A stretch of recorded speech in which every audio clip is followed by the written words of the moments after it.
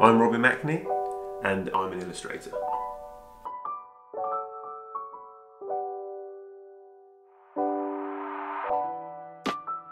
So my illustration career started at the height of a recession. I graduated in interior architecture and it was a degree that was a luxury really, so I kind of took a dead-end job working in administration, which is fine, but for me my kind of brain was to do something else.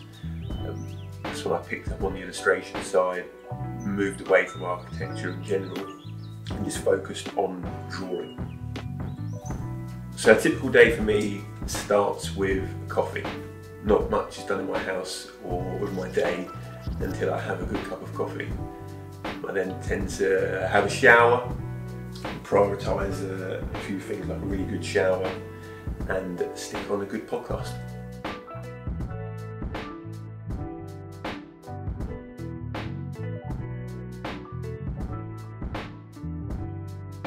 I then tend to potter around somewhat. It's always difficult to get started. I think looking at a blank canvas is always one of the hardest things to do.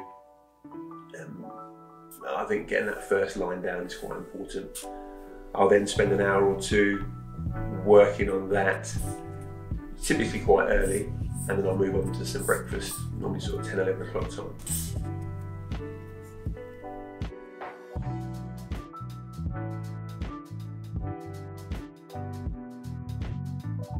Due to the nature of the architectural drawing that I do, sometimes it can be quite intense. I tend to work for 2 or 3 hours at a time on a skyline.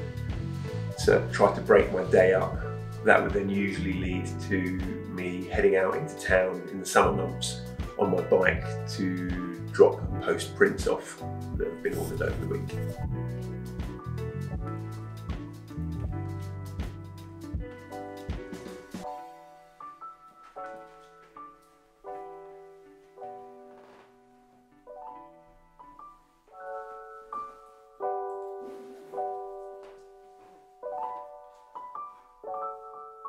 I take my inspiration from a few sources, primarily cities of course, but there are artists, old and present, that influence me. L.S. Lowry being one, the Manchester-born artist that draws sort of cityscapes in and around factories and reflects the time and period that he worked in. Current modern artists, you've got Donald Robertson. He draws very quickly, the interpretation of Andy Warhol's work and that whole process of manufacturing, which inspires me, particularly in the design world as well.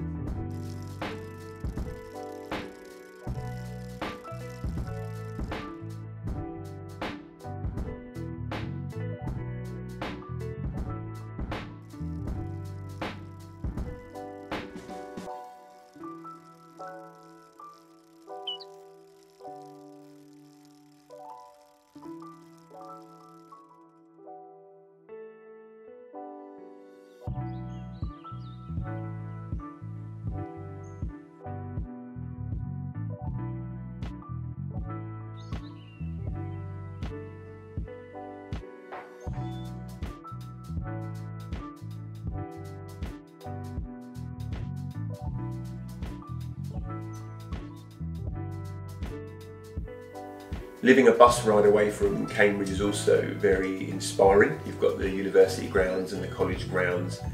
It's always nice to head over there on a Saturday or Sunday morning first thing to wander around the city and take a sketchbook.